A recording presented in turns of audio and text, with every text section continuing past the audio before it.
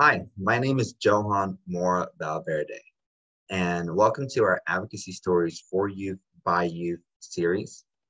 Today, we continue the series with Emily Ball, the mentor coordinator for CPAC, the Connecticut Parent Advocacy Center, and she serves a role on CT YAB, Connecticut Youth Advisory Board.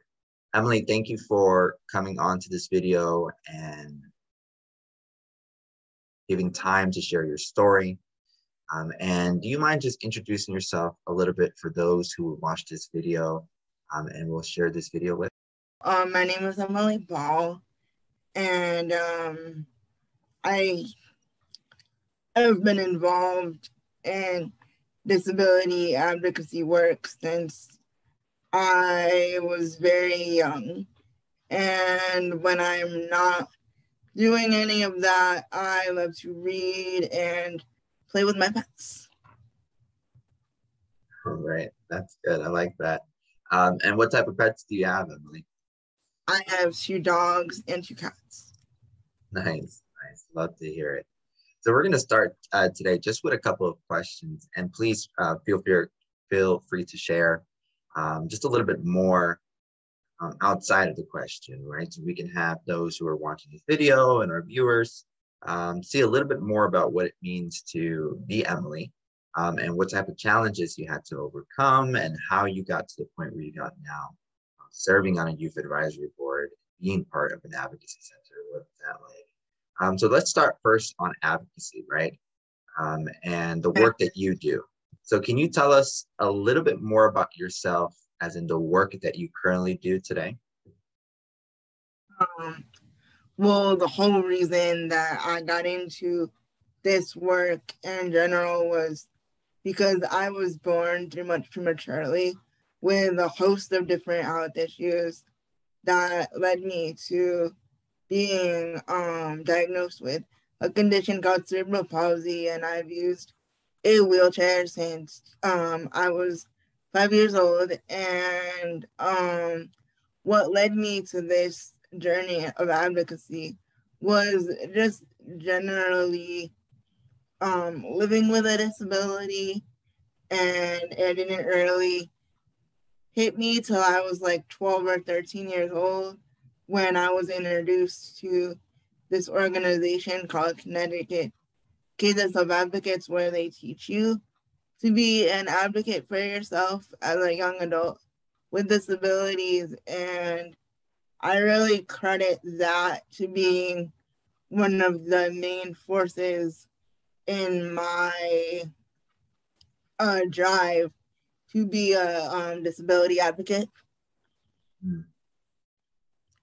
Wow, that's great.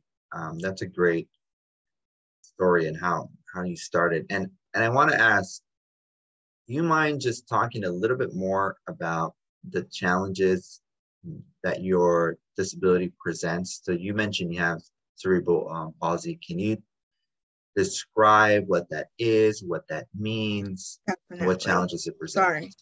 Mm-hmm. I have cerebral palsy, which is a a disability caused by a brain injury that I sustained when I was born. And I basically need help with all of my activities of daily living. So I'm pretty dependent on other people to live the life that I do. Okay. So thank you for talking about what cerebral palsy is. Can you go back a little bit and tell us about what it meant to advocate when you were in school? And did it come naturally to you? When I was in school, in terms of my advocacy, I was very timid when it came to asking my teachers for help regarding certain things, because I really wanted to blend in. It wasn't until I got involved with Connecticut KASA where I realized that even though I was only a middle schooler, I still had the agency and empowerment to be able to advocate for myself within the school realm. And it was from the time of 8th grade till the day I graduated high school. I was way more confident in like getting my needs across and just telling the adults around me what I needed and what I felt. Thank you for sharing that. And I would say, when we talk to a lot of youth and young adults, those who join on our weekly youth chats from 3:30 to 4, which I'll include in the link in the description, many youth talk about the challenges of what their disability presents. So can we talk a little bit about how you overcame those challenges, whether in school, in work? Like, how did you overcome those roadblocks? Okay. A lot of how I have overcome my challenges is just what I personally boil it down to is just my quick thinking. I'd like, I'll see that, I'm not able to get to something. So I usually, back then, I would have just like mapped out a little plan in my head, like, okay, we can't reach that. So what can we move out of the way in order to access the item that we need, or more abstractly, like what barriers do I need to break down in order to achieve this goal for myself? Thank you. And where did you find support? Did you have to seek it out, or was it available?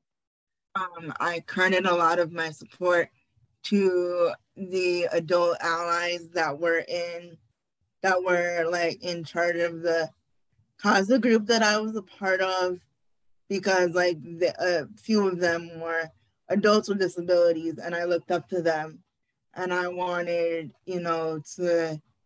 for them to know, like for them to really see me as a capable young adult with a disability. So I really like credit them to their encouragement and just their being nice and actually treating me like a human and not like a young child, like I was used to being treated as. And also another big influence, I have to say, would be my coworker, Michael Scanlon, who you have also interviewed in the past.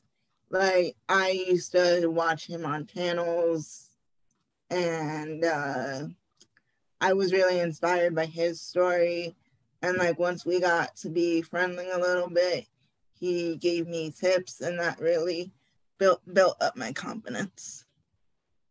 Yes, Michael Scallon. Also, we interviewed in the past, as you mentioned, Emily, and part of this series. So if you're watching, take a look at our playlist, and you can find Michael, who is youth coordinator for CPAC, and also serves with Emily on CTY, the Youth Advisory Board. Now, you mentioned KASA. So let's talk a little bit about that, because we're hearing a lot of KASA, also now known as YASA. Can you talk about your role with them and what that group is? Yeah. CT YASA, which is the Connecticut chapter for the bigger organization, Youth as Self-Advocates.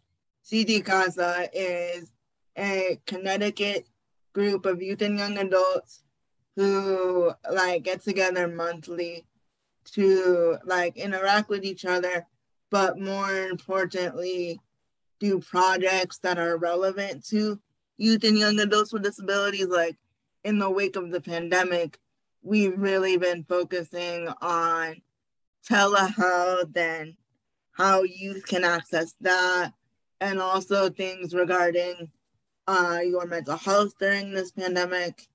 And prior to the pandemic, a few years ago, we worked a lot on medical transition and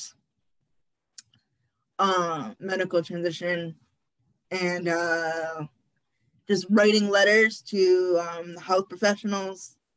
So and it was actually featured in a big health conference in Connecticut.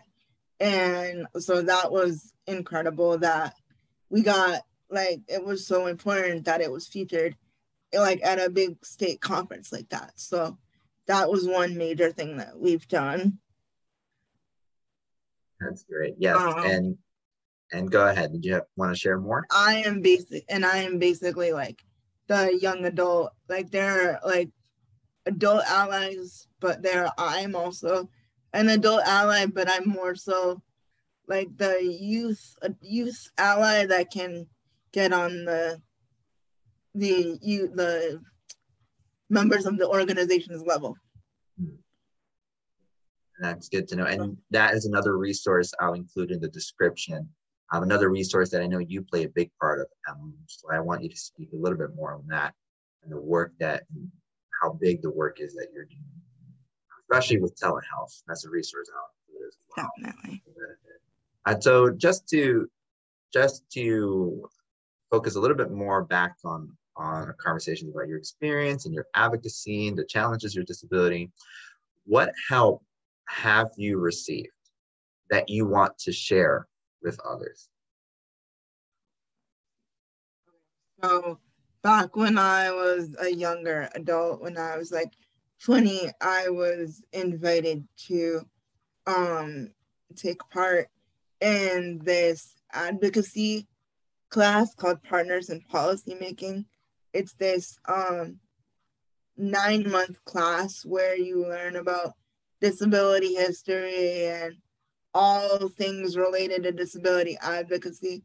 Like when I was younger, I was involved in KASA, but I really think that Partners in Policymaking really amped up my disability advocacy skills because it really showed me another side to everything in the disability world, really. Thank you for sharing that. And before we close out this interview, again, which is great insight that you're coming with and great resources that you're coming with, we really appreciate. Do you want to share something to any of the youth and young adults that are going to watch this video? Any advice, any last points, anything you feel at this point that you would like them to know? 100%. I think something that I want youth and young adults to know is that even though a lot of the adults in your lives may think, oh, you're just a kid, like, because in my experience, adults have said like, oh, you're just a kid, you're like, you don't really understand or know, or, when you become an adult, you're gonna be like, you don't know what's gonna happen in your life, kind of thing. And I just want them to know that even though you are a young adult with disabilities, you can still make the life for yourself that you want to. And that advocacy is a really hard thing to do, but it's also necessary to pave the way for like the generations after you.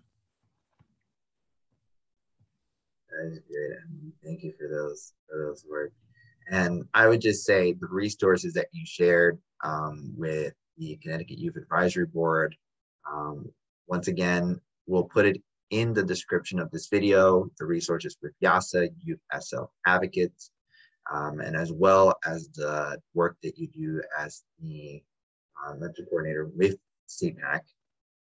And I want to thank you again for your time. Even though we'll finish the video here, I would just say for those who are watching, to please subscribe to the YouTube channel. We'll have more videos like this coming up, and more young adults, adult allies, and those who can share their story like Emily Ball, and great insight and a great story coming soon. So if you want to see those videos first, subscribe to the Stand Parent Advocacy Network YouTube channel. Thank you for watching, and we'll see you on the next one.